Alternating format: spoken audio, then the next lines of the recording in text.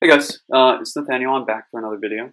I just wanted to show you guys how we're going to use our package.json to become an effective dev shop, in a sense, to code effectively with multiple people and to make sure you adhere to your own standards. Okay, so we've gone ahead, we've gotten a decent package.json with all the good stuff that we need. We've gotten our dev dependencies, we've gotten our scripts that we've got. The last video I just showed you how you could make sure these scripts work. So we went ahead, we made a first test. It's passing. Whoop-de-doo. Took forever, unfortunately. One thing I wish Meteor would do is make this test suite run a little bit faster. It would certainly encourage usage of it. Okay, but now I want to show you how you actually use these things. So you see them. You can run these tests, so you can imagine how this is slightly useful. But why? Why have these test app, test watch, all these sort of commands here instead of just sort of memorizing them? One reason you can imagine is unification. You see both these scripts and these dev dependencies here, they mean your dev environment, and the scripts that everyone runs are going to be uniform. So if you're working with a couple of people, they're all going to be the exact same. And when you run one of these commands, it's going to probably operate in the same way. And again, if you're running across different operations or operating systems, you should probably use Cloud9 or something like that, but it's for another video. The next thing that it can be used for is making sure code consistency. Okay, so we talked about how we can go ahead and lint our code, make sure it all conforms to that exact same style guide. We can go ahead and test our code and make sure it all conforms to those exact same tests. But we want to ensure this happens. We want to make sure everyone using our code, everyone that commits to our repo, everyone that makes pull requests, or everyone that pushes code, all conform in the exact same way. How do you do it? The code that we're writing this time is incredibly simple. It's, I think, 2 lines. We go ahead and we add this pre-commit, and then we go ahead and add one dev dependency. Okay, so we've got Husky right here. Okay. Let's go ahead and we can just add this right there. Okay, that's it. That's all the code that we're writing. We're adding one dev dependency. You can add this by just adding it into the dev dependencies, or you can go ahead and do this. If you add it into the dev dependencies, we're going to have to npm install it. So,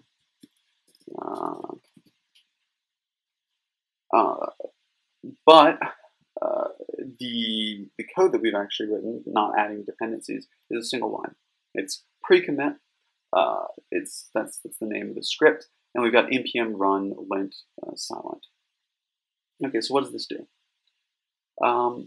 What this does is it ensures code quality. Okay, it ensures code style. And there's 2 ways to do this. One is locally, one is globally. We've implemented the local version right here. So what this will do is it will make sure this git pre-commit hook runs. So Git has a couple of hooks. This will only work with Git. If you're using some other type of version control, then I suggest you use Git. So this will make sure every time someone tries to commit code, it will go ahead and run this script. And if this script exits successfully, meaning that your code conforms to the standards, you'll be able to commit this code. If it doesn't exit successfully, then you won't be able to commit it. So for an example, so we went ahead and we npm installed. Let's try to do something silly, okay? So now we've got in our main.js, we'll go ahead and put like var y equals 7, okay? This will be it.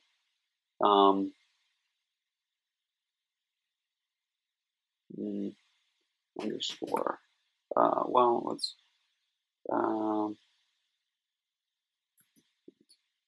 So var y equals 7. Or we could go ahead and just do, let's try this. So const y equals 7, y equals 5. Okay.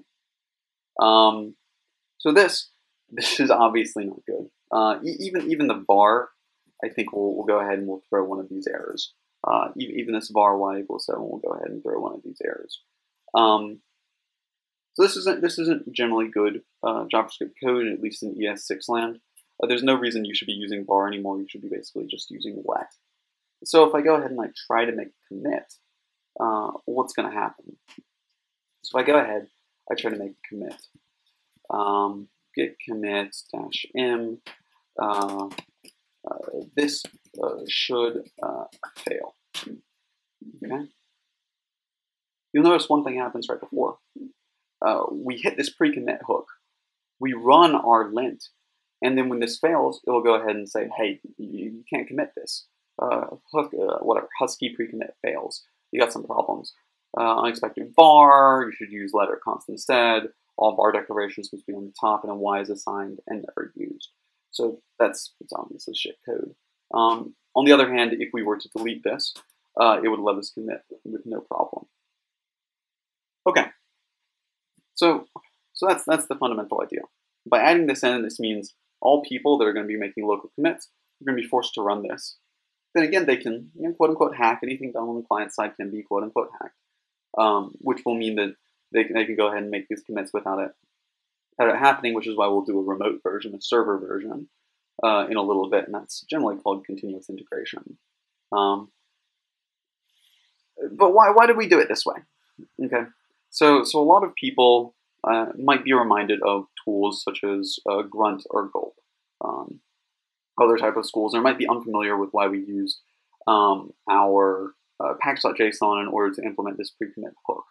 Or why didn't we actually write it into Git, right? Where hooks actually belong. So we can go ahead and check out where's the actual pre-commit. Pre-commit, right?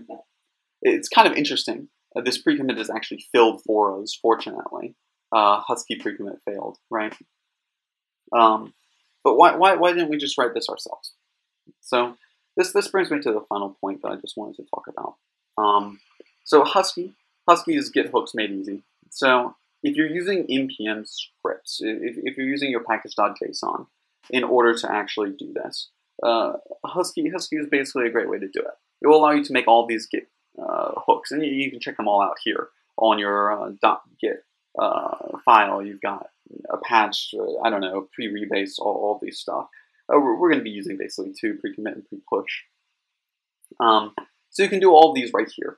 So pre-commit npm test, pre-push npm test. You can imagine what we're going to be doing in the future.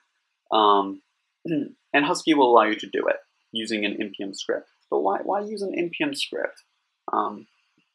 So I've included two articles here about why you should use npm scripts instead of grunt, gulp, or something else. And I recommend you read them. These are somewhat old, but I find them incredibly useful. So some of the reasons they mentioned here, and this is something I felt as well, with grunt and gulp, you're going to have incredible bloat. You're going to have these massive config files that, for the most part, are doing simple stuff. Next thing is relying on plugins. Anytime people come up with a new awesome pre-build, pre-test, something very cool, you're going to have to wait for someone to actually write a wrapper for grunt and gulp. Separate pane and updating, this also is there. The next big thing that I think is left here is that people think the command line tools are hard, and they are, but they're incredibly useful. So one of these big misconceptions with npm scripts is that you require strong command line skills in order to operate them. But the deal is, we didn't. The only thing that we did in order to make this npm script run is we installed Husky. And the idea is that npm, at least at the time this article was written, it's probably even a bigger gap at the moment, has 227,000 packages for it, whereas grunt and gulp don't. So, for those new, npm scripts are a great way to actually implement this type of feature. If you want all of your developers to be running the exact same type of lints before they commit their code, this is an awesome feature to add. It adds maybe 10 seconds to the commit time. But the number of commits that you should be doing, it really shouldn't matter. I mean, it'll come up to maybe a minute per day. But it'll save you headaches in the future, believe me. And the next thing is that there are other tools to do this. You could use grunt or gulp.